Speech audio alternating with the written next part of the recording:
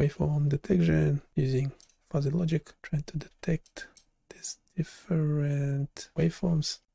So we have those membership functions that as you change the input waveform, you get different activation. So we're looking at symmetry of the signal and sharpness. Example for square, yeah, you have high activation. Triangle, yeah, so that does make sense. Left trapezoid, right, left trapezoid, we're getting something. Yeah, we need a bit more noise, and so we expect sharpness is low.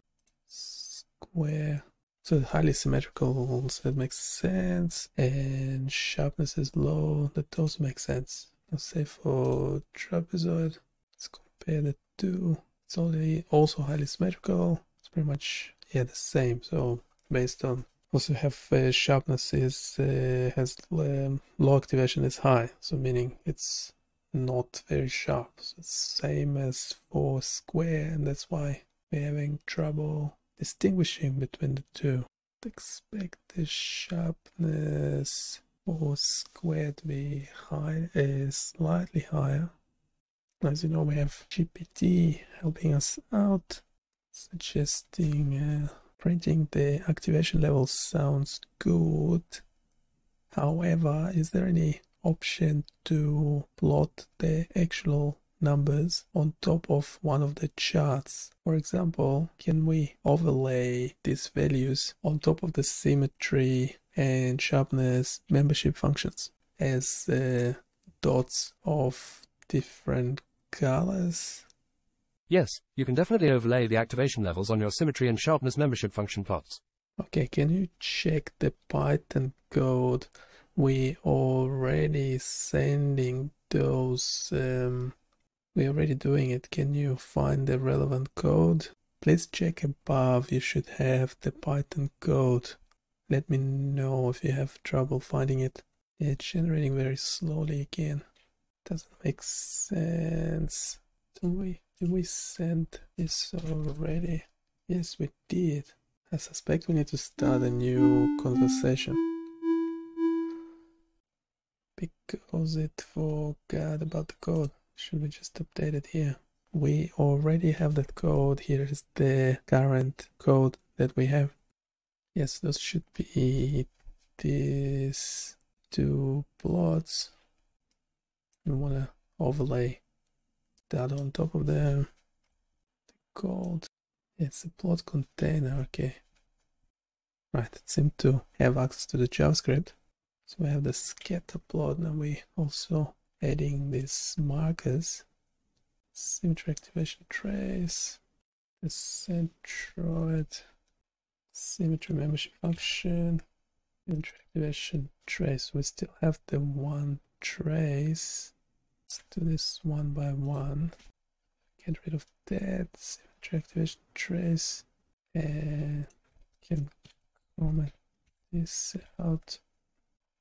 And we're getting some sort of error. And when we get the error, we'll play some music to relax. There's nothing indicating an error. Must be the names. Fuzzy data, symmetry activation low. What we are sending, activation low. Seems legit.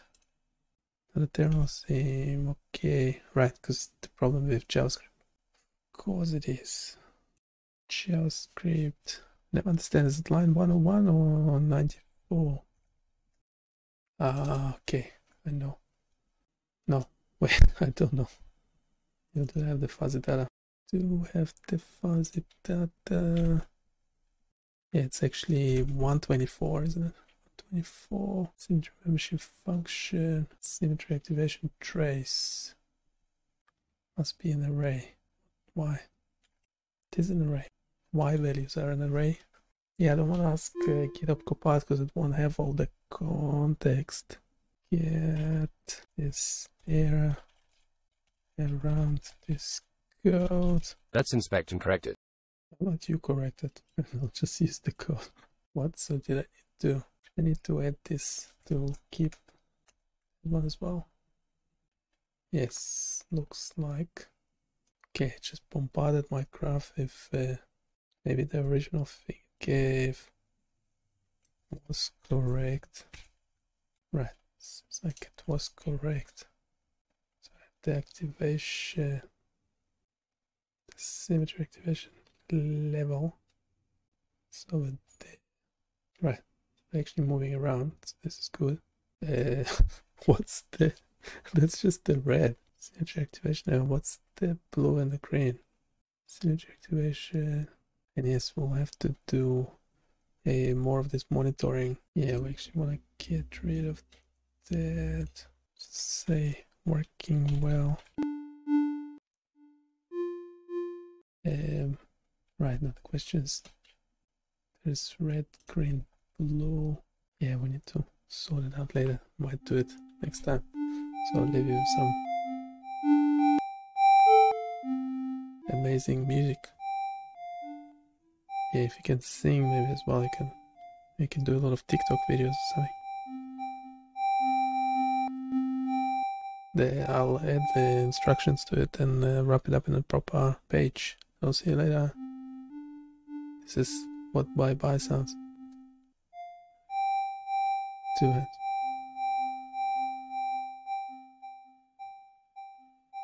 Bye.